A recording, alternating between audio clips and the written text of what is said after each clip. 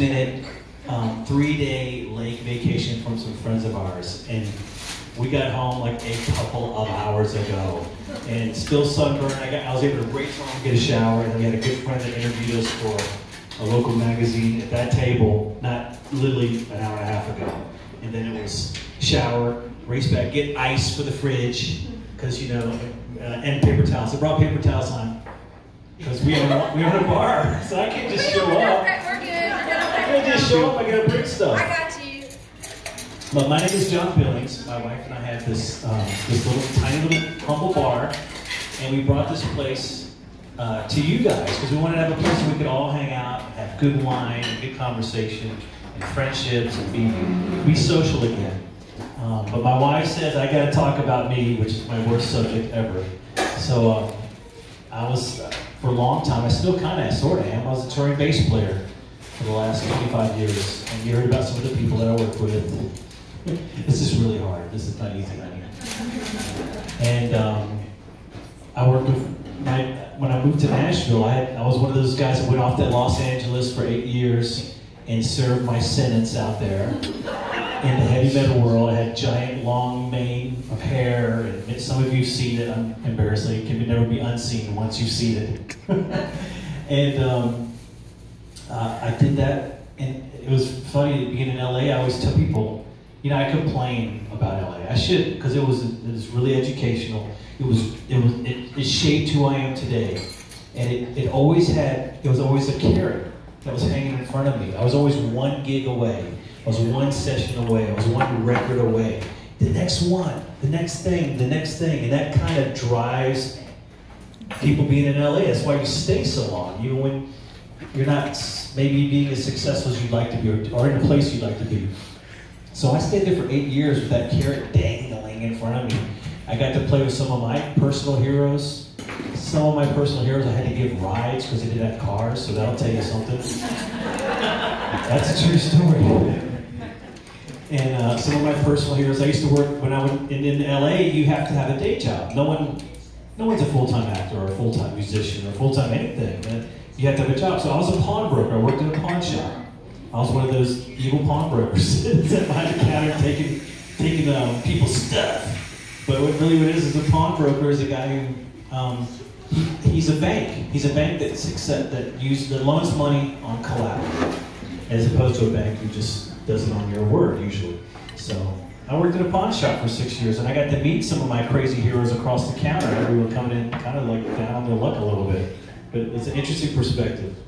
And something really strange happened. I moved to Nashville. All my friends from Virginia had all moved here and become really successful here. They were working constantly. They were coming to LA and doing more gigs in LA than I was ever doing. Raymond Massey would come with this blues guy and be doing gigs. Victor Wooten, I knew the Wooten brothers going up.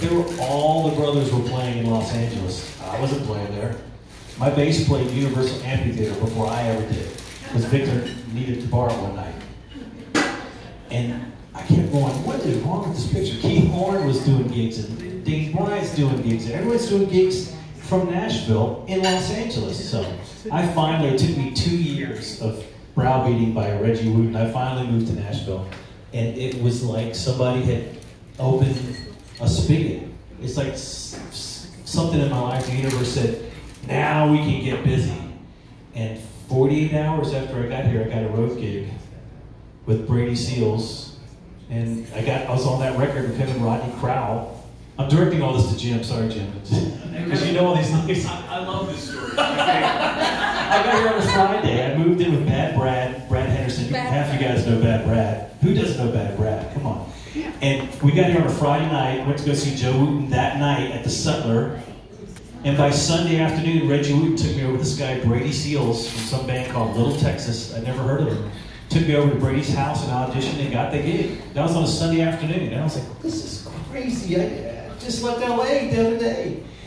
And I went to the studio and did some recording for him and met Rodney Crowell. I didn't really know who Rodney Crowell was. You know, I knew his wife, his ex-wife at the time, Roseanne Cash. That's how I knew Rodney Crowell. That's how embarrassing that story is. I knew Rodney Crowell because he was married to cool Roseanne Cash. But Rodney was great, and that was kind of surreal. I met Michael Rhodes on that session because we got double booked. So I met an actual Nashville bass player and saw how they do their records differently in LA. They all brought their gear here. They bring a studio's worth of gear here. In LA, you just show up with the bass and a chord. Literally, that's all we would ever do. So that was an amazing learning experience. And immediately, I was working. I started working the first week with the Wooten Brothers would have me out on Wednesday nights. And there was a guy named Doobie Lackadin. Doobie used to have me out. And I was working. I never worked in LA. I worked with some bands here and there, but I couldn't believe what was happening. So I was just kind of like, this isn't really happening. This is all going to collapse any minute. And I'm going to be back in LA working at the pawn shop. And I even went around to some pawn shops in the area just in case I needed to get a day job, just to check them out. And I think it was about a month and a half after I moved here, I got a call from a buddy, and he said, we need somebody to fill in at a rehearsal. I can't really tell you who the artist is, but I just need somebody to cover the bass chair. Would you be interested in doing it? Yeah, that's fine, I'll show up.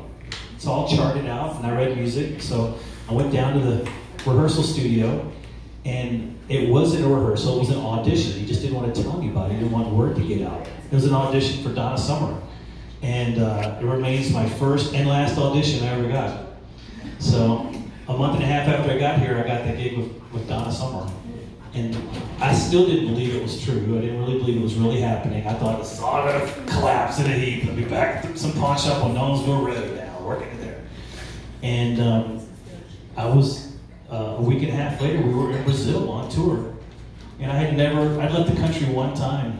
And this was the most surreal, amazing thing that ever happened. And I still kept thinking it's gonna all collapse at any minute. And it almost did one time in Brazil.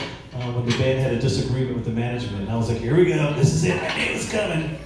But it didn't come, and I stayed with Donna until she passed in 2012. And I ended up I played with her for 16 years. And, how do you measure that in shoes? In shoes, that's a lot. She had a lot of shoes. She had a lot of wigs. She had Donna had, you know what, let's say a piano case. It's not really a piano case, but these giant rolling cases. They're 4 by 8 feet. On casters, you put them in trucks, you load a lot of gear. Donna had one for wigs. And you open the giant 8-foot lid, and there's just a sea of wigs. And we all wore one in Los Angeles, Las Vegas one time. We all wore a wig. We all picked a wig and wore a wig. And she thought that was pretty funny. Thank God. She thought that was funny.